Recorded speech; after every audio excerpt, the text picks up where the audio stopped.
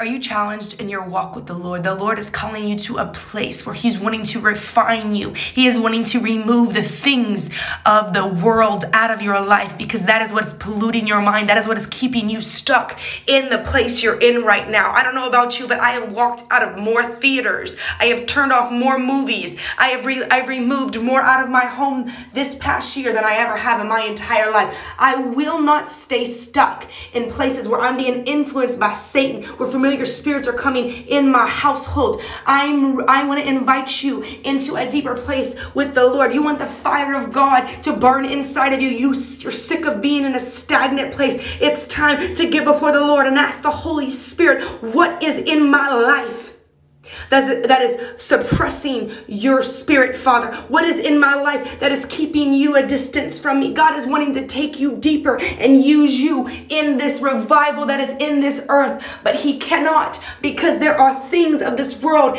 that is inside of you. God is saying, I cannot mix my spirit with what is going on in your life. It's time to be purified by the Spirit of the living God. It's time to let go of what we used to do in the last season. You might say, oh, well, it's just a movie. It's just a song. It's okay that I say the D word. It's okay that I throw around slang words. It is not okay. And God is not happy with Christians that curse. He is not happy with Christians that sit there and watch things that are impure. It's just a movie. It's just a song. It's just a Disney movie.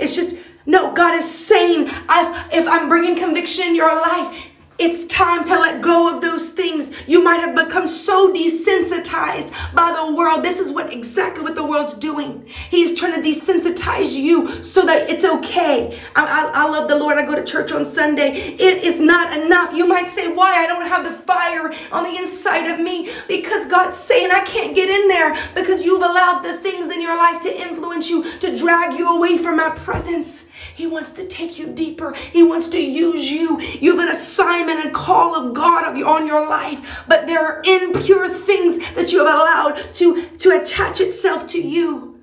It's time to rid yourself of the old and step into the thing that God is calling you. It's time to become pure before the Lord. It's time to be washed in the word of the Lord and allow Him to change you. It hurts.